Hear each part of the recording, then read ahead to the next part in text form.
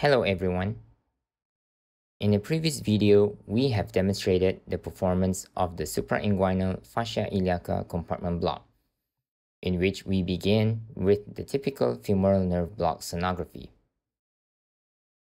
In this short video, we will illustrate a faster way of identifying the site of injection using a single finger technique. With the patient supine and the ultrasound unit placed on the contralateral side, the operator positions him or herself ipsilateral to the site to be blocked. The operator first identifies the anterior superior iliac spine. One finger is then placed medial to the anterior superior iliac spine in a cephalocaudal orientation, with the finger pointed towards the xiphosternal joint.